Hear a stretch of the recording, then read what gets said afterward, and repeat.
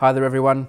Now at the time of filming, the Hubble Space Telescope, surely the most famous telescope above the world, is about to celebrate its 25th anniversary, and it's getting all this publicity and everyone's talking about it, and Keith has gotten a little bit jealous and he says he has a telescope that's even more amazing than Hubble, and he says it's in that blue box.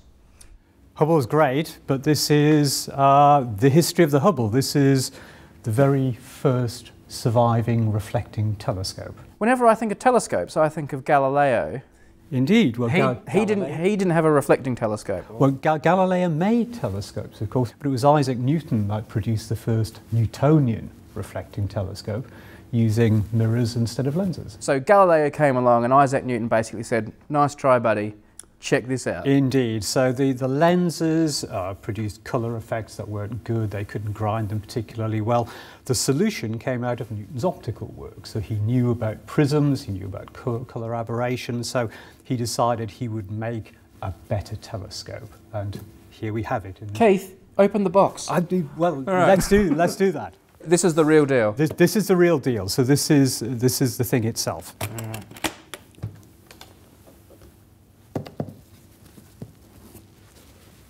So, here we have the world's first reflecting telescope, the first surviving one, I should say.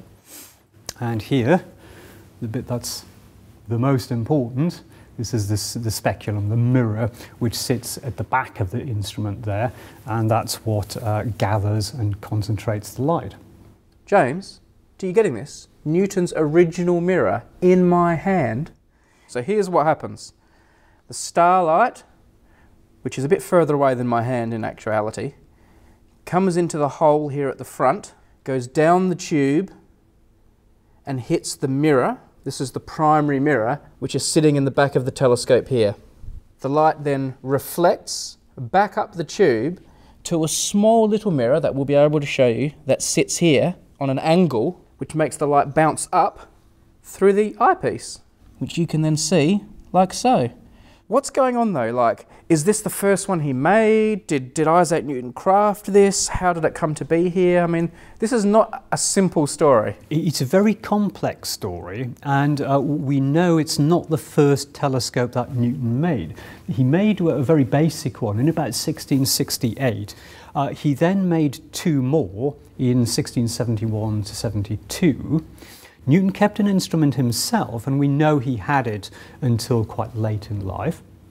So it's possible that this is the third instrument which he seems to have bequeathed, possibly to Edmund Halley. What then happens in the mid-18th century is that it pops up in a London instrument maker's shop, an instrument maker on the Strand called Heath and Wing, and this is shown as Newton's original telescope. But then it was purchased, and in 1766 it was given back to the Royal Society, if indeed it's the second or possibly the third instrument. You'll see that the eyepiece is no longer in its original position.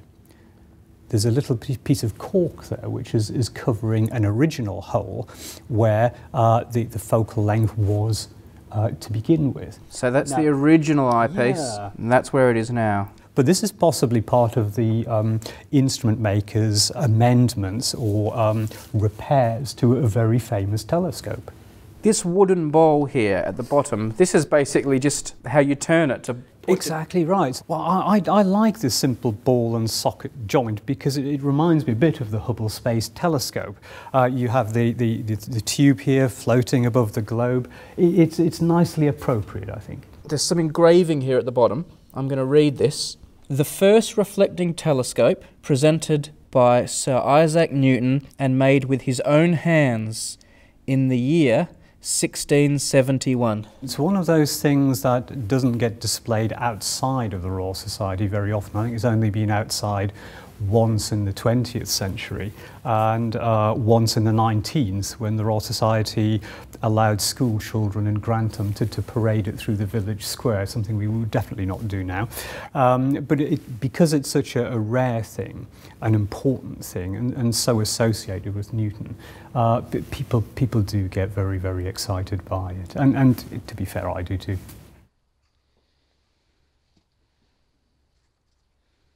Does it still work? Can we turn it? It does the work. We don't turn it these days, but we can maybe allow you just one turn of the handle, Brady. Are you sure? Yes, I don't want to.